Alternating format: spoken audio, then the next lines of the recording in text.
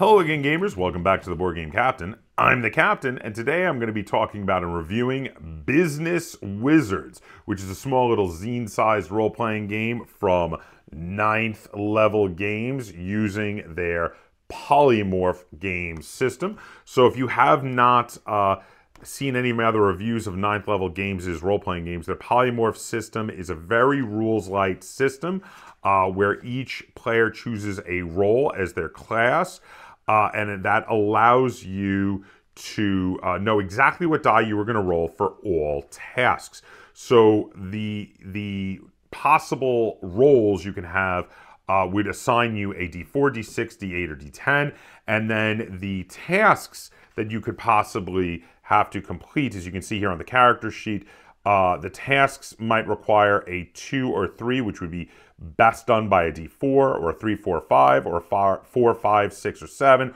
or a 5, 6, 7, 8, or 9. And as you can see, each of those are better done by certain roles, which focus in on, for instance, the D8 focuses in on attack, which is why it's so great at liquidate, which liquidate roles are things that require violence, budget cuts, firing, and setting fires. Whereas the innovator, or more intelligent character, is really good at ideate, which ideate are things like wits, knowledge, perception, and bullshit. This is really fun. Now, if you couldn't tell by the title and the things I'm talking about yet, well, again, the system is very similar to the basic polymorph system that you see in most of the other games, though they do vary a bit from game to game, and I'm going to talk a little bit more about the system in a minute. The game itself, the setting, is very tongue-in-cheek. This is very silly. So this feels like a cross between Lord of the Rings and Office Space, which is an odd thing to say. Or you could say Dungeons and Dragons and The Office, something like that. It's meant to be like an office comedy crossed with fantasy, which is really weird. You're a bunch of wizards in a business, and you're trying to decide the best way to tackle supernatural problems that are affecting your bottom line. Yeah, sorcery and capitalism. It's really odd. It's a really fun little parody-ish, humorous game. Obviously, mainly meant for one-offs because it is comedy-based. You don't want it to wear out its welcome. You don't want this one to go too long.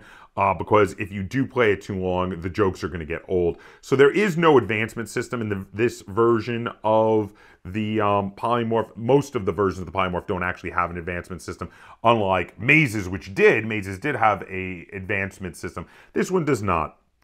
But it does have a fairly advanced system since everyone's meant to do magic, and you don't want the magic to sound very similar for the different classes and the different types of wizards. You want it to be very different. They have a bunch of different stats in here that you don't generally have in a lot of the other polymorph role-playing games, like what school you went to, and also in addition to what school, what your major field of study was. And these things allow you to specifically spell out what sort of spells you can do.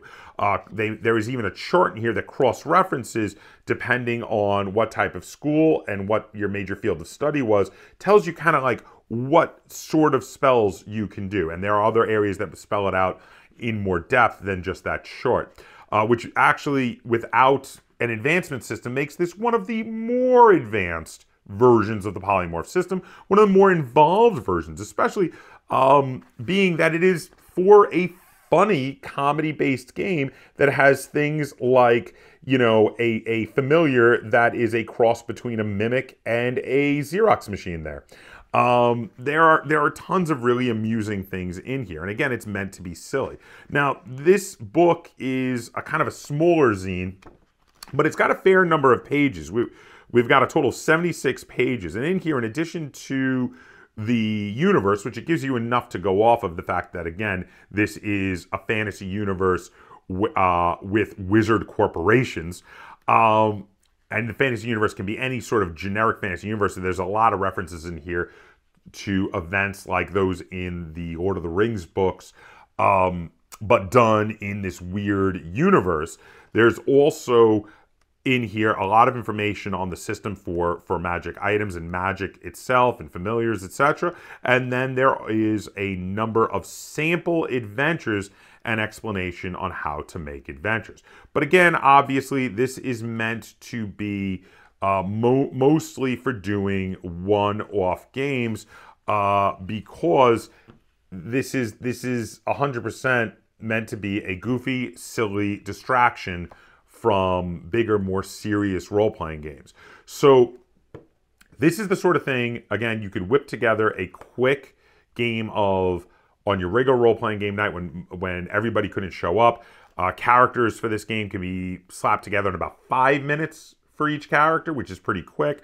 And if you had an idea to go with and everybody was on board with being silly and campy and fun, you could slam out a game of this, and a game should be probably about 2 hours. About 2 hours of role-playing, a silly, funny game where you defeat the enemies through dice rolls and comedy.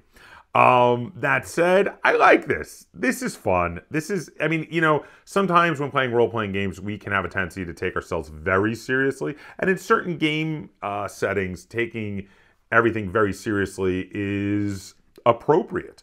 But sometimes it's nice to just let loose and be silly and crack jokes and have every player be comic relief. And there are comedy role-playing games out there, but there aren't that many of them.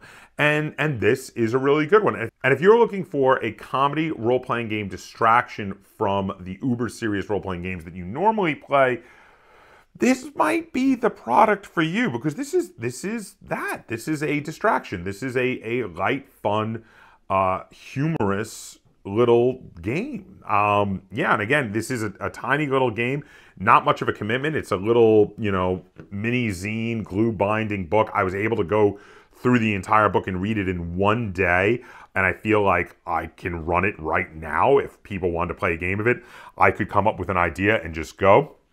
One thing that's also very interesting in here is they kind of give you the option to either, like a traditional role-playing game, have a set game master, or like one of the other games that I reviewed previously in the polymorph system, which was Savage Sisters, you could do a communal sort of role-playing if everyone is comfortable for doing that. Now in Savage Sisters, it was not really an option. It was an integral part of the game. Here it's an option. They're like, if you want to, one player can be game master until you get past the first big event, and then when you are doing the next big event, the next player takes over as being game master, and their character is more of an NPC at that time.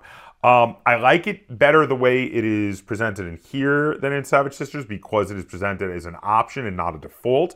They kind of intimate, the designer kind of intimates that they would like you to do the communal game mastering, have everybody take a turn as being a game master.